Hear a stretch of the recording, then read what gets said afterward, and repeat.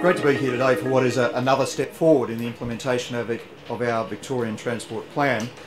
And I think you've seen over recent times we've continued to make great progress in the rollout of our $38 billion Victorian Transport Plan. Just last week we had the opening of the North Melbourne escalators with that project on schedule. Peninsula Link, of course, we've committed to and fully funded. We started work on Regional Rail Express at Southern Cross, platforms 15 and 16. We've seen the first train arrive from overseas, now being maintained and ready for running out over the network by the end of this year.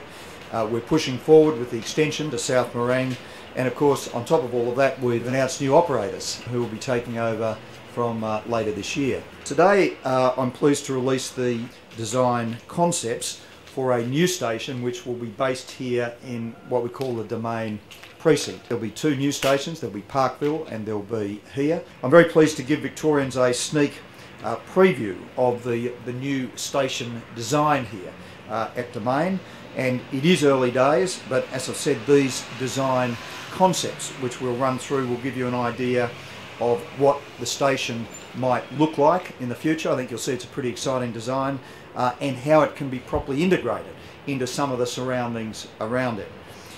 There is a lot of work that's still to be done. The final design will evolve over time, and it will of course reflect the view of the community and stakeholders.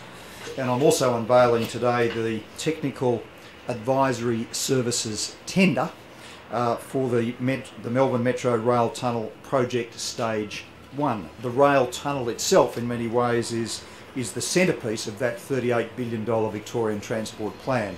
Stage 1 of the project will cost more than $4.5 billion, and it'll see the construction of the tunnel between Dynon and St Kilda Road to Domain. The tunnel will substantially boost capacity.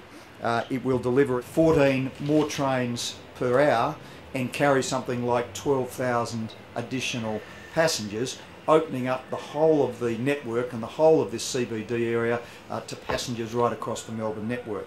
And subject to Commonwealth support, stage 1 of the construction will start in 2012, and you'll see the whole of that project then complete through by 2018. This is an exciting period, I think, in our transport system in Victoria. We're making the big investments, but most importantly, we're getting on with the job of delivering the projects and building a better transport system.